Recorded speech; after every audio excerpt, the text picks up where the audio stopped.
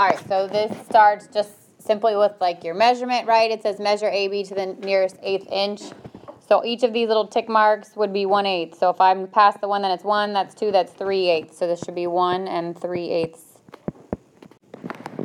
Number 2 says find CE. So this is using our segment addition postulate. If I just add together CD and DE, 7 plus 15, I get 22.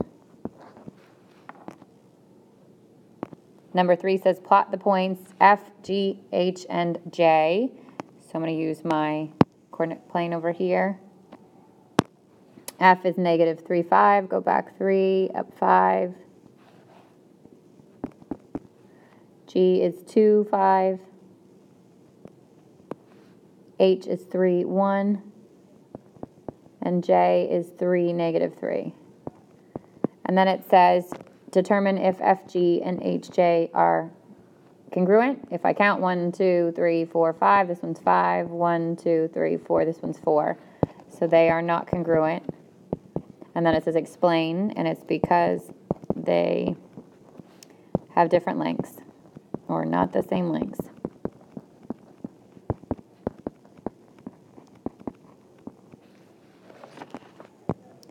Okay, and then number 4 says find KL. So you can either do the absolute value of K minus L, or I can go to the bigger one, which is 4, and subtract from it the smaller one, which would be negative 3, 4 minus a negative 3, 4 plus 3, which is 7, the length of KL.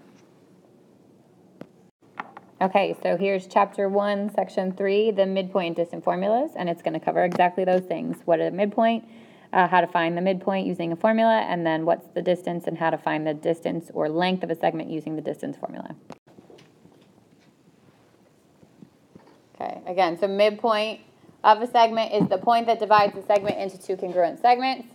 And then the bisector of a segment is a point, ray, line, segment, or line, or plane that intersects a segment at its midpoint.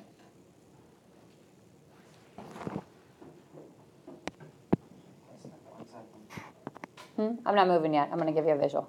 Okay? So if I had a segment, first of all, I can't do this to a line, right? Can you find the middle of a line? Can you find the middle of a line? No, why not? Because it doesn't end. How could you possibly find the middle of something that doesn't end, right? So the midpoint would be something that would be like here. And there's 2 ways, 3 ways really, that you'll know that that's the midpoint. Either it's going to say somewhere, this point is the midpoint of the segment. Or it will give you something like this is 5 and this is 5, so I know that's dead center. Or you'll see little congruency marks on my segment, and I'll know that that's cut into 2 congruent parts. So this point, let's say this point A, is the midpoint of MC, segment MC. A bisector would be a point, so that point is actually a bisector of this segment. It could be a line, so I can say that line L is bisecting, or is the bisector, segment MC. I could have made that blue line a ray, and a ray can bisect it. I could have extended this and made it a plane and pretend the plane is running through the line at its center. All of those would be bisectors of the segment.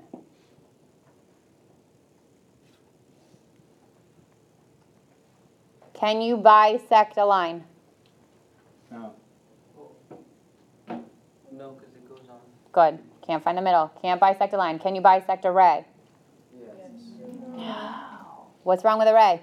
It goes on. It stops at one point, but it doesn't go on the other end. So you can't bisect a ray. Can you bisect a plane? Yes. No. Planes don't end. Okay? So the only thing we're focused on right now, the only thing that we know now that we can bisect is a segment. Okay? Does that make sense? Yes. Yeah? Okay. Anybody still coming down? Yeah. Okay. Okay, so this example gives you the picture of a skateboard. It says in the skateboard design, VW segment, VW bisects segment XY at point T, and XT is 39.9 centimeters. So if XT, which goes from here to here is 39.9 centimeters. It wants you to find xy. There's two ways to do it, right? What's one way? Multiply it by 2, right? Because it's doubled, right? The other way would be add it. 39.9 plus 39.9. Whoops, I wrote 8. I'm getting ahead of myself. 9. Either way.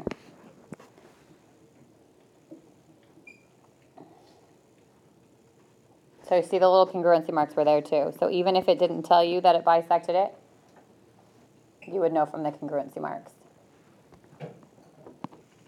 Okay, example 2 says that M is the midpoint of segment VW. Find the length of VM. How do I do it? And what would your equation say?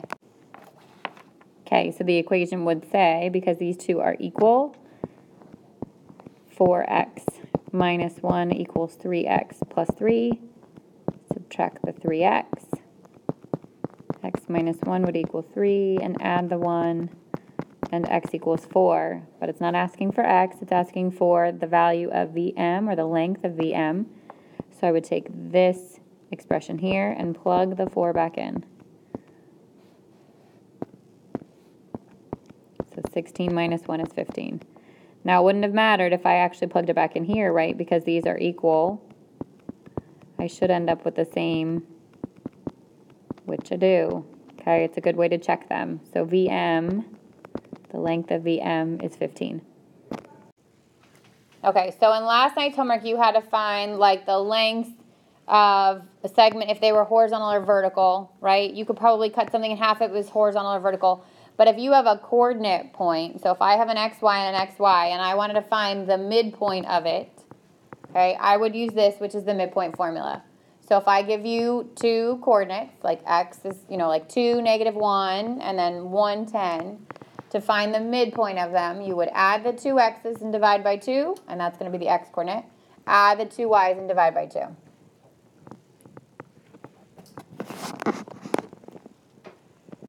So the answer for these will be a coordinate, like 2, -3, or something like that. It's going to be an xy coordinate. All right, so example 3 says, find the coordinates of the midpoint of the segment that joins the given points. So these are your endpoints, and you want to find the middle of them.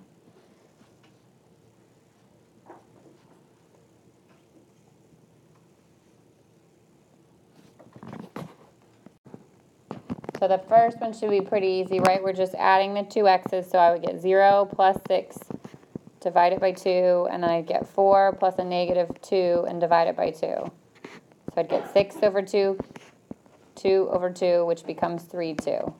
Nope, 3, 1.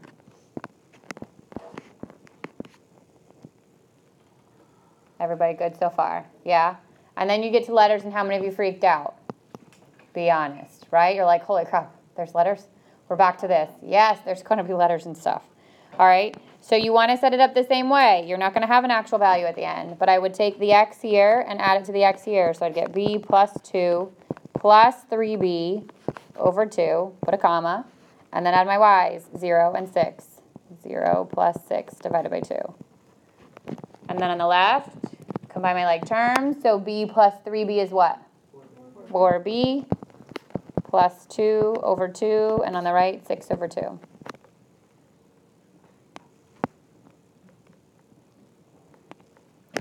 Then what? Can these be simplified? Yeah, right? On the left-hand side, 2 goes into each of those. So this would be 1, 2, 1. So I'd get 2b plus 1, and then 6 over 2 would be 3. So I would only do this if the 2 went into both. If that was 4b plus 1 over 2, I would leave it alone. It goes in the 4b, but it doesn't go over. Doesn't go into the 1. So don't be scared. Don't be scared of the letters. We took our x1 and our x2. We added it together. We divided by 2, and we got this is our xm. This is the x coordinate of my midpoint. And then we did the same thing with y. y1 plus y2 divided by 2, and we got the y coordinate of the midpoint. Yes? Everybody sees that, right? So now all we're doing, okay, so this is when midpoint gets a little bit trickier. This time they're saying the midpoint of JK is M, and one endpoint is J. Find the coordinates of endpoint K. So you're actually missing like the x2 and the y2, let's say. So I think, in my opinion, the easiest way to set these up, I almost make like a little chart, okay? So typically I would say that if this is my midpoint, this is going to be my xm, ym. Okay, that would be the x coordinate of the midpoint and the y coordinate of the midpoint. One endpoint is this, so I'm going to make this my x1, y1. And then typically I would do x1 plus x2 over 2, y1 plus y2 over 2. And the result of this would be xm comma ym.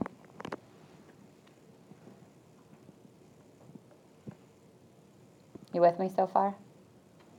So I actually split this. Like I say, okay, I'm going to focus on the x's and I focus on the y's. So the x1 I know, that's 1. The x2 I don't know. That's going to stay x2. And then it goes over 2. And this should equal my xm, which is the x coordinate of my midpoint. In this case, it's 2.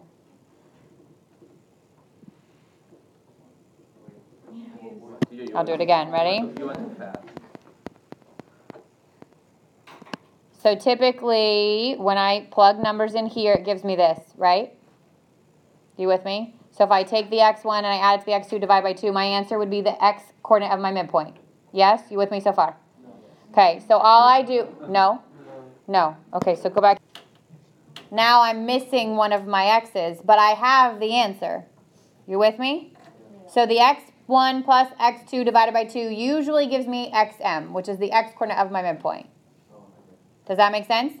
And then the y1 plus y2 divided by 2 usually equals the y coordinate of my midpoint, which is ym. So all we're doing is really making two little equations there. Okay? We're saying that the x1 plus the x2 over 2 should equal the x coordinate of my midpoint. And that the y1 plus y2 over 2 would equal the y coordinate of my midpoint. Does that make sense? Yeah. So now we've got to plug in those values, okay? So what's x1? 1. We don't know x2. Divide it by 2, set it equal to, what's the x coordinate of my midpoint? 2. And then I'm going to come over here and do the same thing for the y.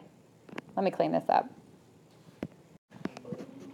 Okay, so our y1 is 4 plus y2, which we don't know, over 2, and it's going to equal the y coordinate of my midpoint, which is 1. So this is 1 plus x2 over 2 equals 2. So I'm just keeping them separate. I'm going to figure out my x, I'm going to figure out my y. You could do a systems of equation, it gets really ugly. I think that this is easier, okay, once you get the hang of it. So now how would I typically solve the equation on the left? The 1 plus x2 over 2 equals 2. Go ahead. Multiply by 2. So I get 1 plus x2 equals 4. Then what? Subtract the 1. So now I know x2 is 3. And then I'm going to do the exact same steps on the other side. I'm going to multiply by 2. So it cancels from here. 4 plus y2 equals 2. And then subtract the 4. And I have my y2. So the x of my other endpoint is 3, 2. And the y of my other endpoint is negative 2. If you've graphed it, then when you look at your graph, it should make sense.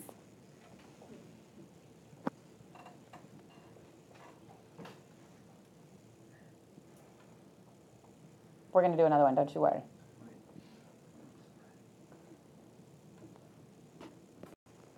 Okay, so again, I'm going to split them, right? So I'm going to work with just my x's. I'm going to say x1 plus x2 over 2 is going to equal the xm, which is the x coordinate of my midpoint. And then y1 plus y2 over 2 is going to equal the ym, which is the y coordinate of my vertex. Of my midpoint, sorry. So then the end point is my x1, my y1, and this is my xm and my ym. So negative 1 plus x2 over 2 is going to equal 5. Multiply by 2 on both sides. This cancels. Negative 1 plus x2 equals 10. Add the 1, and my x2 is 11. Good so far? Okay. On the right, y1 is 3, plus y2 is what I don't know, divided by 2 equals 6. Multiply by 2 on both sides. And then subtract the 3. So my other endpoint should be 11, 9. Raise your hand if you got it right. Good. Okay. If you didn't, you get to practice in your homework, okay? So this is your second formula you need to know. It's the square root of x2 minus x1 squared plus y2 minus y1 squared. And again, what's going to happen is you'll get given 2 coordinate points. It's going to ask you to find the distance between them. This time your answer is a single number, or a square root if it's not a whole. If it's not, you don't have to estimate. If it's not a whole number, you will leave it under the root. Okay. But where midpoint is an xy coordinate, this one is a single number. So the distance between 2 points is going to give you the length of a segment that connects them. So this would be my x1, this would be my y1, this would be my x2, and this would be my y2. So distance would equal the square root of x2, which is 4, minus x1, which is 6, squared, plus y1, which is negative 5, sorry, y2, which is negative 5, minus a negative 3, which becomes plus 3, squared. So I'm just plugging in, simplifying what's inside my parentheses, and I get the square root of 8. Can I simplify the square root of 8? Is it a perfect square? No. How would I know if I can bring a number to the outside? Okay, this is called your factor tree. So 8 is 2 and 4, right? If you catch it there, 4 is a perfect square. You could bring it to the outside right away. If you don't, then break it down again. So you want to break it down until you get to prime numbers. And for every pair of prime numbers, one of those numbers goes to the outside. So there's 2 2's, which means one goes to the outside, and whatever's left over stays underneath. So the length of PQ is 2 root 2.